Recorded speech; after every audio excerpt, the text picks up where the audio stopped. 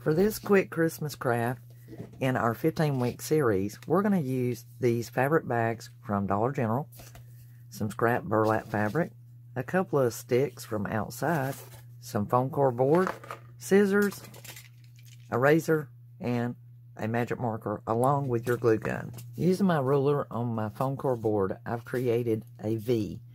We are creating a primitive Christmas tree ornament. So I want to take my razor and I want to cut 3 pieces of this for one tree. Now glue your 3 sides together to form your tree. To help hold your stick steady, size it up and see how far you want it to stick out. Then just place some extra pieces of foam core into the space so that when you glue it inside, your will remain out as much as you want. Once you've got that filled to the space you want, place your stick in there and see how far you want your trunk to stick out.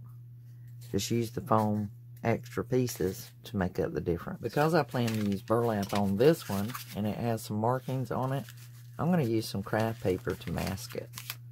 So I'm just going to wrap this craft paper around my form. If your fabric's thick enough, you won't have to do this step.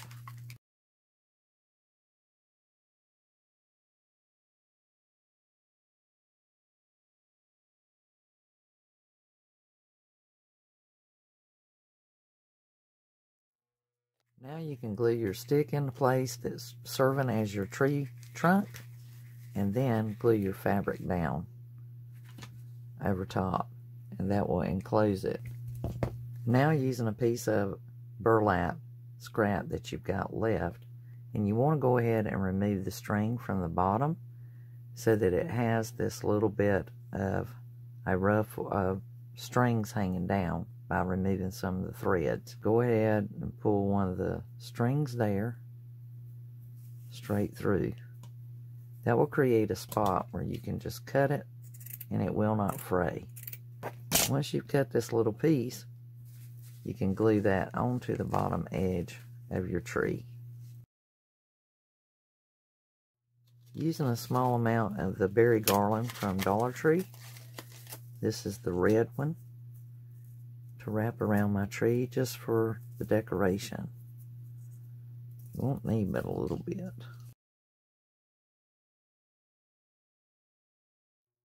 it with a hanger, and voila, we have our burlap primitive Christmas tree ornament. For this tree, I'm going to use the smaller fabric bag that I got from Dollar General.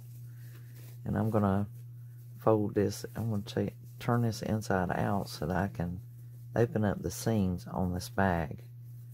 This will only take a jiffy to do. You can literally cut it with a pair of scissors if you want to. Okay, now we've wrapped this in fabric as well, of your choice. So now we can place our stick in there and start gluing our fabric down around it. If you enjoyed this video, please give it a thumbs up.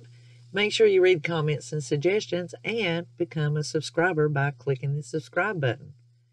Until the next DIY, I'll be crafting, y'all.